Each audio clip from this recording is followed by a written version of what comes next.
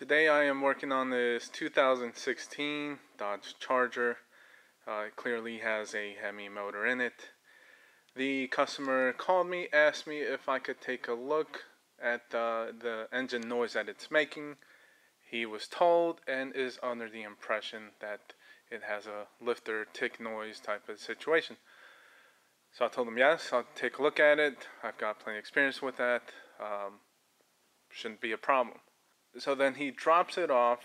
I go to start it to pull it in, and just gut feeling, and right off the bat it starts to make noise. Just gut feeling and sort of experience, or what I've heard in the past, it doesn't sound like a lifter. To me it sounds like a rod knock. My friend that was here also heard me pull it in, and he called it a lifter. And so we have the customer calling it a lifter, which for him it's probably because it's what he was told. You've got my friend that's telling me he thinks it's lifter, and then I'm believing or thinking it's sounding like a rod knock. But it's one that, it's not a constant rod knock. It's very continuous, but every so often it kind of goes away. And so the important thing for me is to try to attempt to isolate noise from either bottom or top, because as you know, that could determine which way a repair can go. So I'll get set up for that and also get you a shot of what that sounds like. Okay, so this will be a cold start. This is in the morning. I let it sit overnight. Hopefully camera will capture the noise, and also hopefully it'll do the kind of the come and go that I was explaining. And also simultaneously, because it's the first cold start, I am already set up with the scope, and I'll show you my connections later after I get the shot of it running.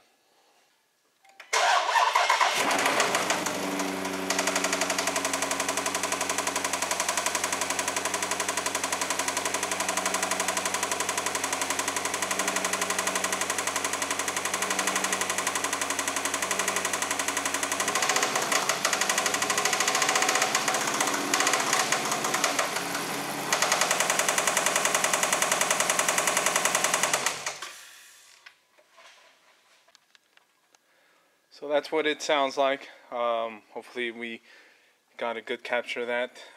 I've got a microphone on both cylinder heads, hoping to capture enough if it is lifter. And then I've got a third one down on the block, which I might get a shot of that later. It's actually on the driver's side on one of the empty mounting points on the block. And this is a capture of a cold start. And to break it down, to make it easier or to help understand, blue channel I've got down on the block, red I've got on the driver's side, green on the passenger side. Obviously it looks like a bunch of noise. Oddly enough, we're trying to capture noise. Blue seems to look more prominent, but let's get you a shot of it in detail. So if you look at that, you can see that the red, then with all these that I do as far as scoping engine noises or scoping noises in general, the main thing to look at is amplitude. Amplitude is going to be the size of the capture, the signal captured, and which will correlate to higher noise. These spots, we'll call them, these higher amplitude spots, are when noise is occurring, and you can see that it's happening in all three channels, which would make sense. The noise is going to reverberate and vibrate throughout the whole casting of the motor. We're watching for where it's loudest or highest amplitude. That'll correlate to closer of an origin of where the noise is coming from. And obviously you'll have your points in time where the noise, whether lifter or rod knock, isn't happening. Right off the bat, red channel amplitude is small. Green one's a little bit smaller, but the blue one reverberates a whole lot bigger or higher. And maybe we'll get in here a little bit more for you to see in detail. This also shows the strength. It's more of a solid portion there. And then obviously in the amplitude, the up and down portion of it also is a sign of strength. If you can see how the red is just small portion there, the green again. The blue has that hard initial thick and high noise, and then reverberates also in a little bit higher scale than the other two. So the noise is happening, looks like origin wise on the blue channel. It's reverberating, being captured clearly on the cylinder heads. But if it was lifter noise, I'd assume you'd capture it or hear it more prominent up top, as opposed to very, very strong from what looks to be a rod knock. And here in this portion, I believe is where, I think it starting here is where I gave it a little bit of gas to increase RPMs. And I don't know if you captured it on video, but you can see this portion here looks like, I would call it a gap, and then another portion here to where, like I was explaining, the noise comes and goes sorta. Here's another portion, so we're also capturing that. We'll go here, and as you can tell, again, strong, strong, strong. Went away.